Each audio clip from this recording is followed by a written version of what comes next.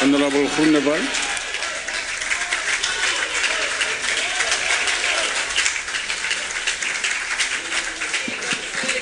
Achtbare adjunct speaker, in 1995, toe die Springbokke die Wêreldbeker gewen het, was daar baie groot optimisme in Suid-Afrika.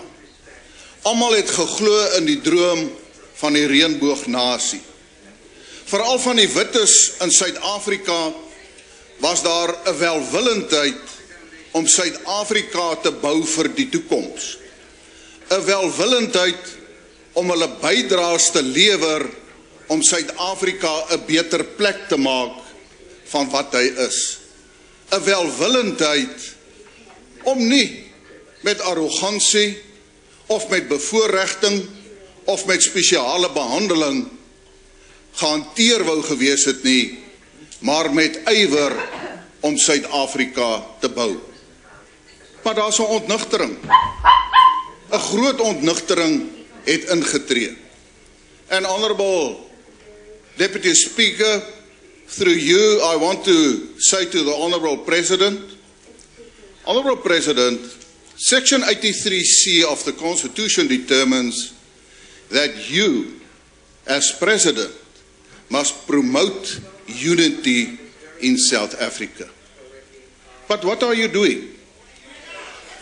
When you talk, then you say that the problems in South Africa started when Jan van Riebeeck landed in 1652.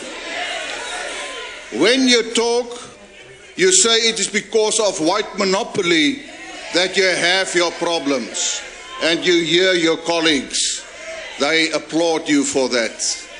When you talk, you tell the people of South Africa, specifically the black people, that you are poor, you are unemployed, there is inequality because the white people have stolen the land. That is what you say. Your Honourable Minister for Social Development even goes so far and blaming the white journalists of South Africa because of the SASA scandal. Now, Honourable President, are you then surprised, for instance, that your Premier in Northwest, if he have a funeral of a tragic event, that he uses race and say it is white farmers that has killed the boy? What has happened to the rule of law?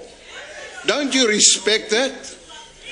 Therefore, I want to say to you, Honourable President, that you are promoting racial polarization in South Africa.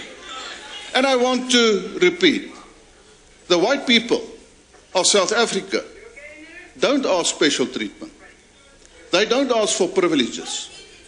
What they ask is only equal rights, equal treatment.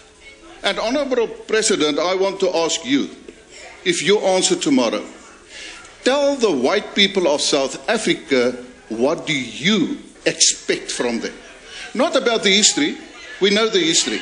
What do you want the white people of South Africa, what they must do to ensure that you will be satisfied to make a contribution in the building of South Africa, so that the white people of South Africa can know where they stand with you?